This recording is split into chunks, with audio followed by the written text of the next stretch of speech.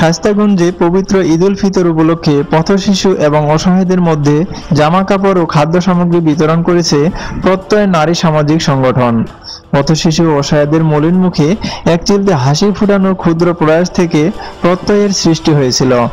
আত্মপ্রকাশের পর থেকেই সংগঠনটির পক্ষ থেকে একের পর এক মহতী উদ্যোগ নেওয়ায় প্রকৃতভাবে অসহায় লোকেরা উপকৃত হচ্ছেন। এরই অংশ হিসেবে 23 জুন শুক্রবার বিকেলে স্থানীয় রেলওয়ে কলোনি স্কুল প্রাঙ্গণে প্রত্যয়ের সদস্যদের উদ্যোগে শায়েস্তাগঞ্জের অসহায় 175 নারী পুরুষের মধ্যে খাদ্য সামগ্রী বিতরণ করা হয় এবং প্রায় 70 জন পথশিশুদেরকে সেলুনে নিয়ে গিয়ে চুল কাটিয়ে নতুন জামা কাপড় প্রদান করা হয়। প্রত্যয় সংগঠনটি আমাদের 71 বাংলা টিভিকে জানায়, এই প্রয়াসকে সফল করতে বড় ভাই, বন্ধুগণ ও ছোট ভাই, এলাকার গণ্যমান্য ব্যক্তি, প্রবাসী ভাইদের আন্তরিকতা ছিল মনে রাখার মতো। তবে এবারের আয়োজনে সবার সহযোগিতা প্রত্যয়ের ভিত্তিকে আরো শক্তিশালী করেছে। সবাইকে পাশে পেলে প্রত্যয় অসহায়দের মলিন মুখে হাসির মিছিল ছড়িয়ে দেবে।